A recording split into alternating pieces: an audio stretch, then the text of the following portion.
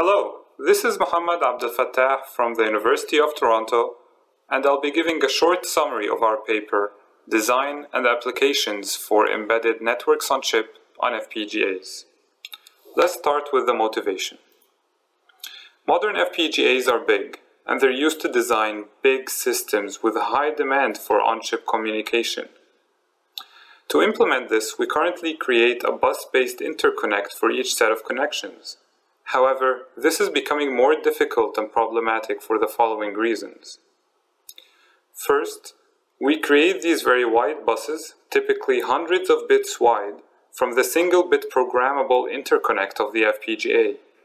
There is an inherent inefficiency in doing that. Second, the physical size of these buses actually affects its performance. The longer a connection is, the slower its frequency will be. So we often have to go back and repipeline the buses to improve performance. This is a time-consuming and tedious process that hurts productivity. Finally, these buses are unique to each application.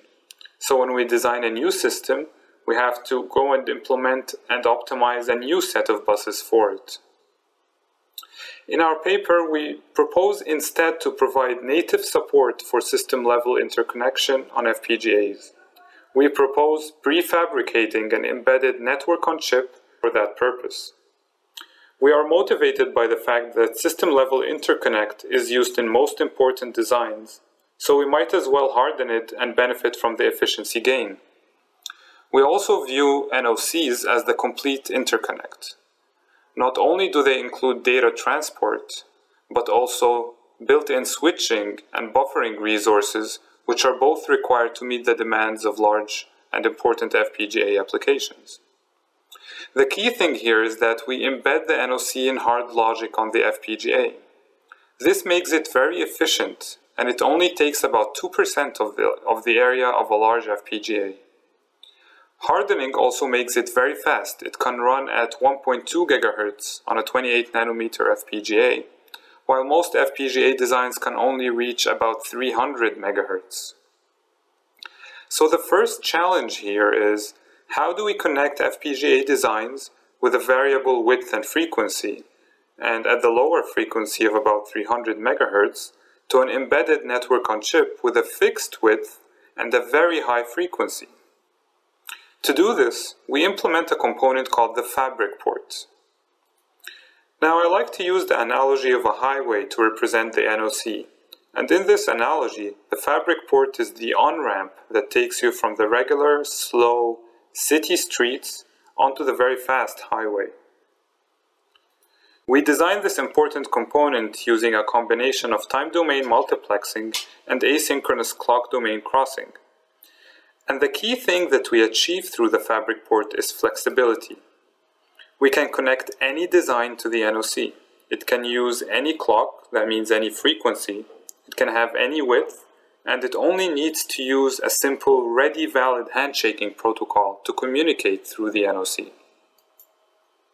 The next part of our paper, we define some rules that are necessary for using an embedded NOC with FPGA design styles. In this section, we set rules for maintaining the correct packet ordering, for example. And we do this by restricting packets on the same connection to always use the same routing path and virtual channel.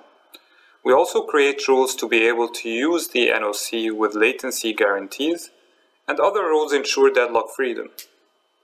Now that we've created the fabric port interface, and we define the rules to use NOCs on FPGAs, we explore a few important application case studies to investigate the benefits of using embedded NOCs with real applications.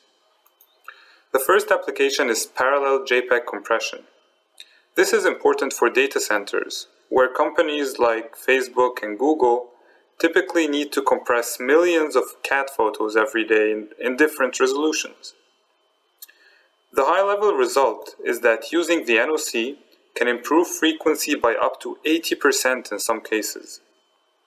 More importantly, no matter where modules are physically placed on the chip, whether they're far apart like the slide shows, or if they're close together, the frequency and therefore performance only varies by 6% when we're using the NOC. Compare that to the bus version, in which frequency varies by more than 60%. So this shows us that the NOC makes design frequency much better and much more predictable compared to buses. In the paper, we also show that the NOC improves FPGA wiring utilization. Our second application case study is an Ethernet switch. Now, these high bandwidth Ethernet switches have always been implemented using ASICs. In fact, the best previous FPGA switch supported only 160 gigabits per second. This is despite the fact that FPGA transceivers can transport more than 1 terabit per second on chip. Instead of using a large crossbar in Ethernet switches, we use our embedded NOC as the crossbar. Our switch provides a peak bandwidth of 819 gigabits per second, which is 5 times more switching than the previous best results. And it does that at half the latency and even 3 times less area utilization.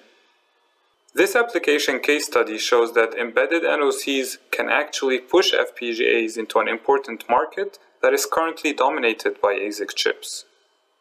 In conclusion, we proposed adding an embedded NOC to FPGAs, provide native support, and implement system-level communication.